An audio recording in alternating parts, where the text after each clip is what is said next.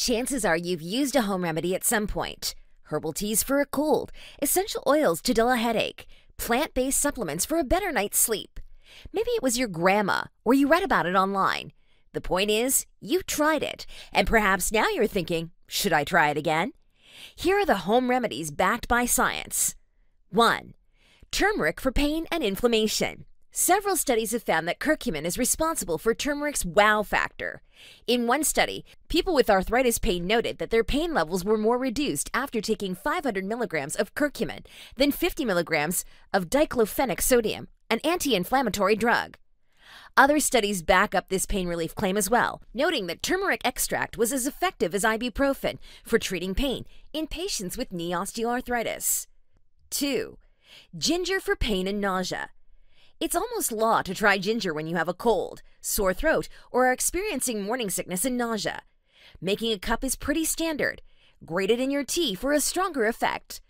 But the other effect of ginger that goes less noticed is its effectiveness as an anti-inflammatory. The next time you feel a little queasy and have a headache, try ginger. Ginger works differently than other pain relievers that target inflammation. It blocks the formation of certain types of inflammatory compounds and breaks down existing inflammation through an antioxidant that interacts with acidity in the fluid between the joints. 3.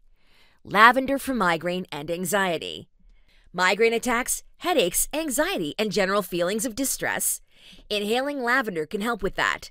Studies show that lavender helps with migraine, lowering anxiety or restlessness, memory troubles when stressed, and sleep. Drinking lavender tea or keeping a satchel around for times of high stress is one way to reduce anxiety and relax the mind and body. As an essential oil, it can also be combined with other plant oils for aromatherapy. One study found that in combination with sage and rose, lavender was helpful in relieving premenstrual syndrome symptoms. 4. Mint for muscle pain and digestion. Mint, as common as it sounds, isn't simple. Depending on the type, it can provide different uses and benefits. For pain, you'll want to look for wintergreen, which has methyl salicylate, a compound that may work similarly to capsaicin. Applying it can feel like a cool burn before the numbing effect takes place. This effect helps with joint and muscle pain. Another mint type that is commonly used in folk medicine is peppermint. An ingredient in many different cures, peppermint has been found to be especially effective in helping treat irritable bowel syndrome symptoms.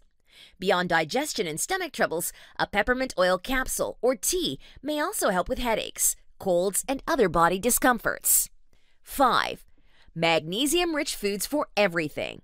While magnesium is often talked about in terms of the growth and maintenance of bones, it is also essential in nerve and muscle function.